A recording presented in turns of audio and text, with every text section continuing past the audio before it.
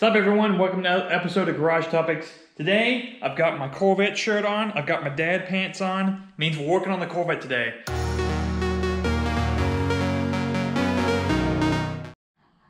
It's another beautiful day outside here in Bowling Green, Kentucky. Just kidding, it's freaking gross and it's so humid that I opened up the garage for maybe 10 seconds and completely moisturize the Corvette. I guess that's what you're into. Today we're gonna jack the back up because there's an oil leak. I don't know if we'll be able to see it because it's dark down here, but there's a seal leak coming from down here. We replaced this axle. I didn't replace the seal when I did it. Shame on me, but we got the seal, so let's jack the car up, put the seal in, and we've got some other things we need to take care of as well.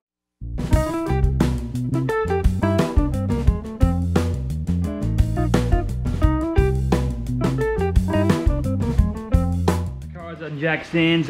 I keep the jack there just to be safe. I might need to zap this wheel off. I'm definitely gonna zap the other one off, but I wanted to show you. No joke, it has legitimately rained a foot here in the past month. And I don't know if you can see it out there, but it's flooding everywhere. So it sucks, but it's warm, so I'm wearing short sleeve, which means I get to work on the Corvette. So I guess I'd much rather work on the Corvette now than when it's nice out when I could actually be driving it. So let's get back to work. I mentioned this in a previous video. I got this thing for Christmas. This thing saved my life for doing this whole project. And it continues to help me out. It's a big boy half-inch Milwaukee. So I think it's 1,400 foot-pounds of removal torque, which is insane, and 1,100 foot-pounds of install torque. Before, I had to get a big breaker bar to loosen these, then zap them off. But since this has so much power, and you can control the power down here, they just come right off, depending you got the right setting on. Boom. So that way I can take these off with the car up in the air.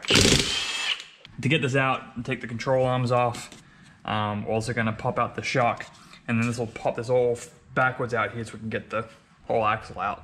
Shouldn't be too hard. Okay, so for getting this control arm off, I always put a little bit of a jack underneath the ball joint down there, or the bottom control arm, just barely, to take the pressure off.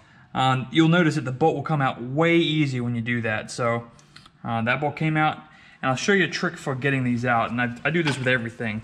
So I could spend my time yanking back on this as hard as possible to try and get it loose, or I could just hit it with the hammer a little bit, and that'll act as a leverage point to break it free.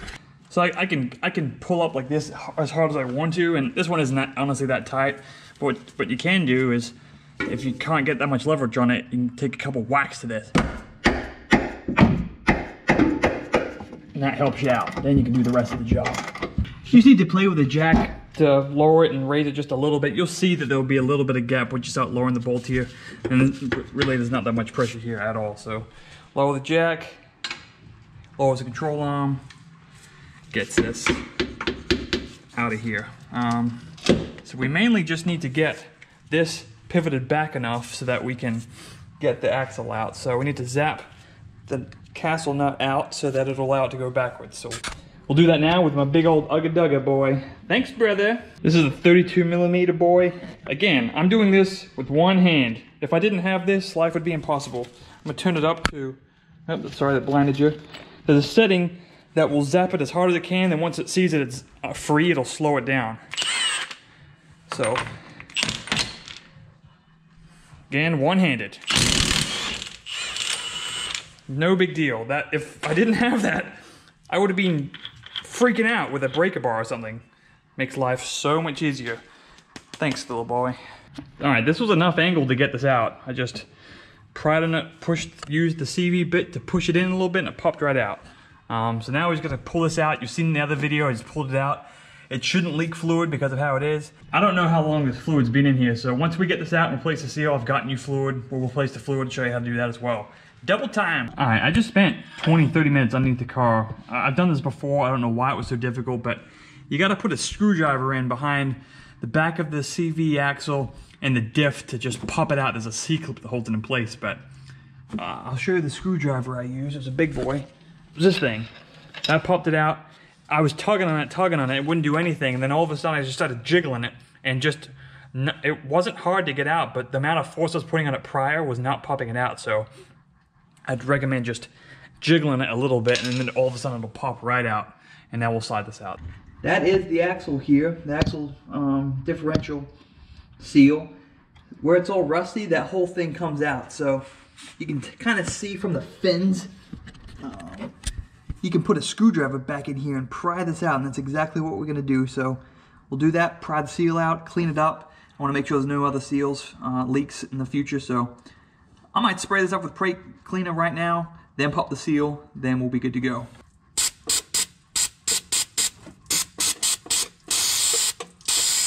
There we go. Yeah, see that? Oh yeah. That's where we need to be. So how does this pry out? The internet makes things look a whole lot easier. Alright, I'm underneath the car right now. Got this thin boy. The flange of this, the metal rusted thing you see, is paper thin, and it butts right up against the diff. So I just came under here, whacked it with a hammer, which gave me the access to get to the lip, which, let's see if you can see me doing any work here. See, there it goes. I think I can just work this out. I don't know if it's gonna leak all over me, but we're about to find out. Nope, boom! Gotcha, bitch! Sorry, kids. New boy, old boy. Yeah, it's got a little bit of difference here. Definitely looks like the spring's bigger, which is good, but got this from Rock Auto. This is an OEM, so we'll see how long it lasts, and I'll report if it sucks, I'll let you know, but we're popping this back in. I've cleaned it all up in there, so make sure there's no dust on this left, and we'll pop it right back into the differential. Alright, I got the seal in. I ended up using a rubber mallet and just slightly tapping around each side there. I mean, you're so far away from it that it's pretty hard to get in there, so use this and just slide, just barely, just tap here, tap there, tap up there, and it went in.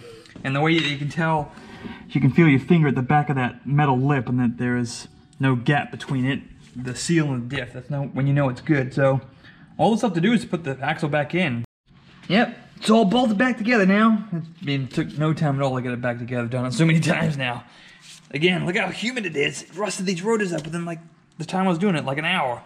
Crazy. So I'll set the wheel on, and then we need to get to changing the oil in the diff, and we're also going to change out the reverse light signal. I'm hoping that it comes in the mail. It's supposed to come today. So that's what the internet tells me, so everything the internet says is right. So let's get to that. I just got to check my email. It says that the sensor, the switch was delivered. It's in my mailbox, so all I got to do now is go out to the mailbox, but it's pouring rain, so I ain't got time for that. The diff drain and fill is in the back here. Alright, here's my Garage Topics pro tip for the day. Make sure that the fill plug is loose before you loosen the drain plug. Otherwise, you're gonna have a bad day and not be able to get any fluid back in it. So this is loose, so now we can move on to the drain plug, which is down here. Alright, boom. Ugh. This is gross. Ugh. I don't know if this plug is magnetic or not, but I don't see anything terrible, but it's just a fluid. It is gross. Normally I'm all about supporting car companies and stuff like that, but Amazon had the killer deal on this. The limited slip gear oil, it was by far the cheapest when you included shipping, so unfortunately right now that's where I recommend you get your rear diff fluid. So I think it takes 1.6, something like that, not fully all of it. We'll fill it up, and what'll happen once it starts draining out the fill plug, that's when we know we've got enough. So I've got a little pump that's going to screw on this. It'll make our lives 1,000 times easier.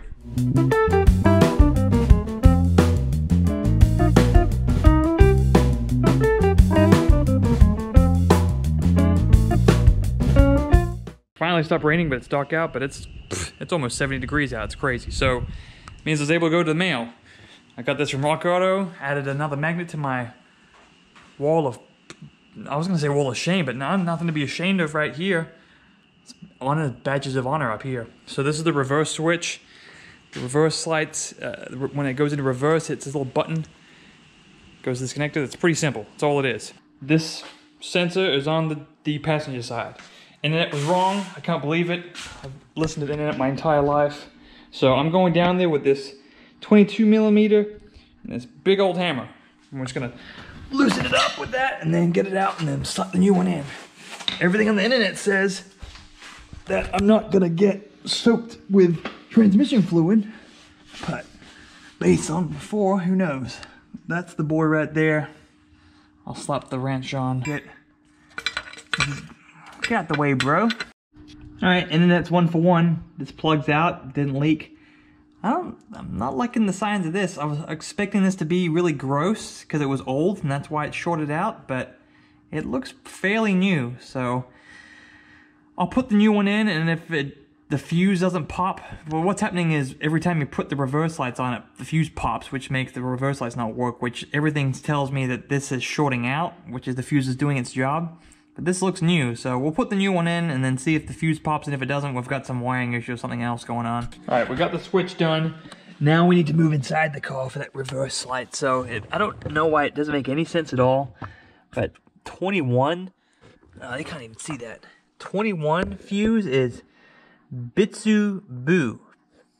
It's hard to read, but it's Bitsu Boo. It's a 21 on here is right there, that number 10.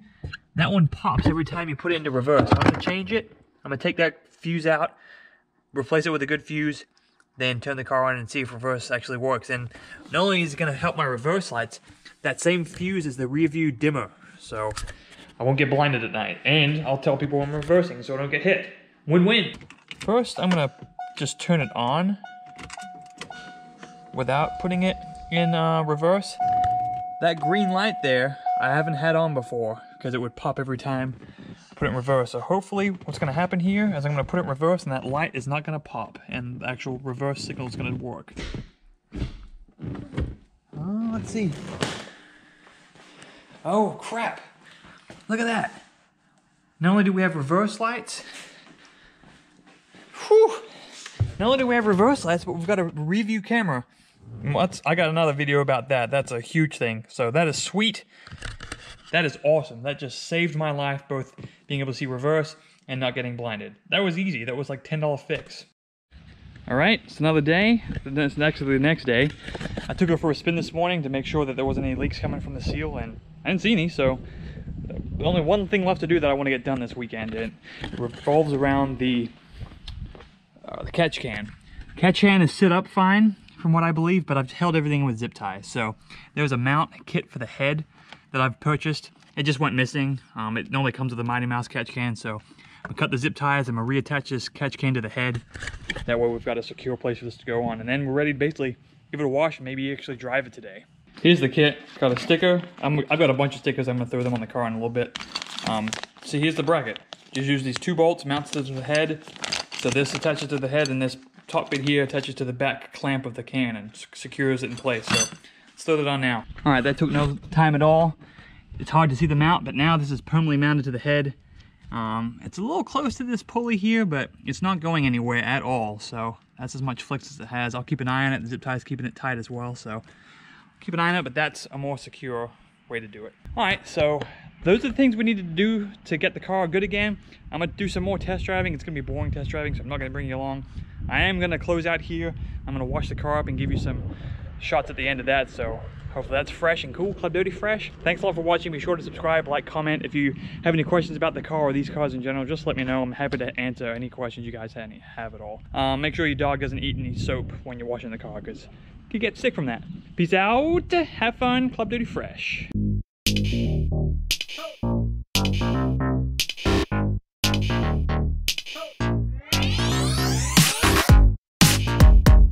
It's about to be done. Need to dry it off, but just want to show you a new friend. Holley, what are you doing? She's one of the neighbor's dogs. She likes chilling in the sun. Ernie boy, our dog, does not like her, which is unfortunate, but she chills outside while I work on the car. You've probably seen her in other videos, but here's a channel debut. Make it hot, make it hot. Yeah, don't eat the suds, don't eat the suds.